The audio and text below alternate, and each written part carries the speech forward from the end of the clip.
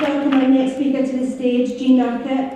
Jean is an independent MSP. She has been a long-term campaigner for independence and has been at the forefront of opposition to NATO and Trident nuclear weapons in Scotland. Please welcome Jean.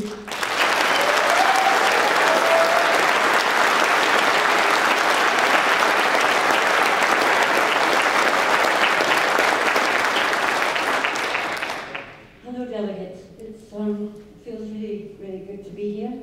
I'm not sure that I really thought that I was such a radical person, as I think you might think I am. So maybe I should come clean about that, however.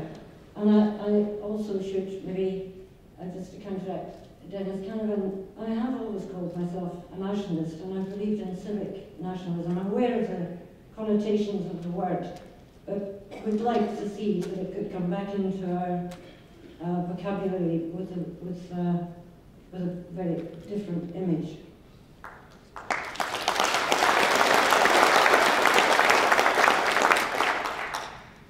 I have to tell you, I should have said first of all that I'm bringing apologies from my colleague John Finney, who also left the Scottish National Party. But can I say that I know that there are a huge number of people still in the Scottish National Party making a decision to fight the overturn of our resolution of some 30 years from within the party, and I think I really respect them, as I hope you will too.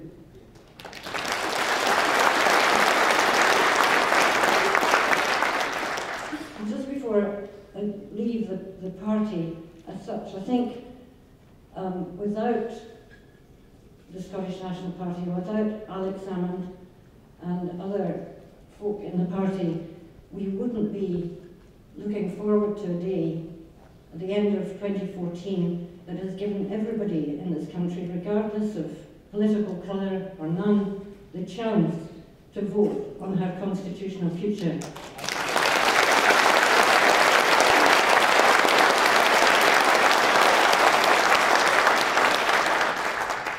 I've been running, this is a commercial plug, running a wee kind of discussion weekend twice a year with Jerry Hassan and others in Ullapool, where I live. And we've thought often and hard about how we start to get these discussions going really in every village hall. And, you know, the kind of discussion that since we don't have a press, we have no newspaper that will give any fortune to the kind of discussion that's going to happen here today. And I would like to think that this conference and the agenda that's on it somehow, that one of the things that everybody will be thinking about is how we take this out of Glasgow today, but into every street in Scotland, because that's what needs to happen if we're going to have a successful outcome in 2014.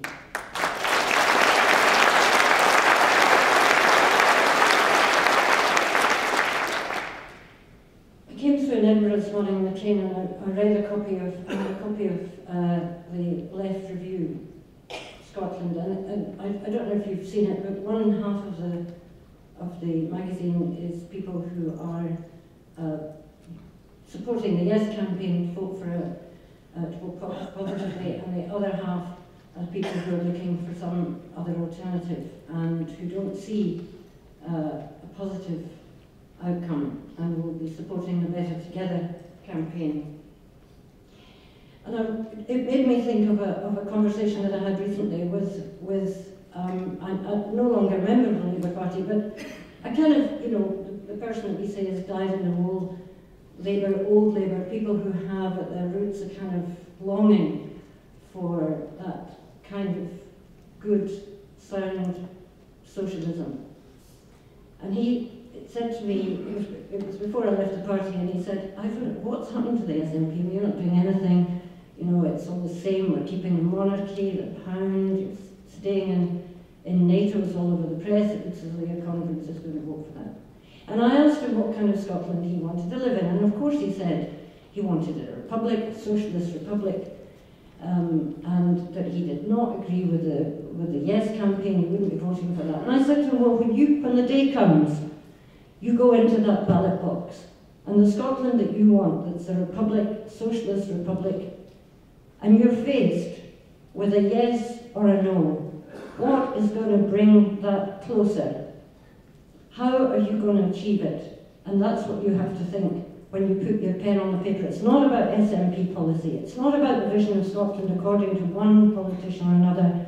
It's actually about what we all imagine. And I suspect that there will be as many different Scotlands as there are people in this room today. And that's just great. But when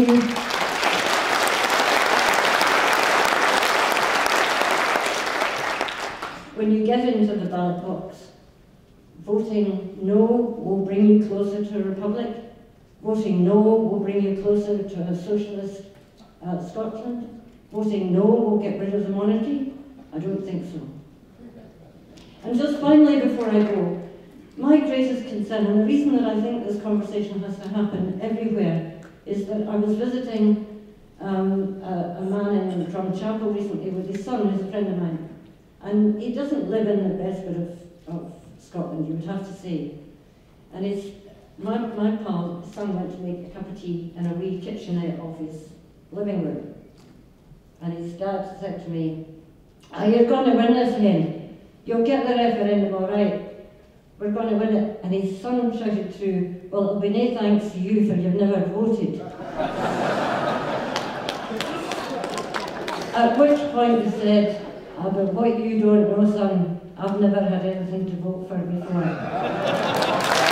Okay.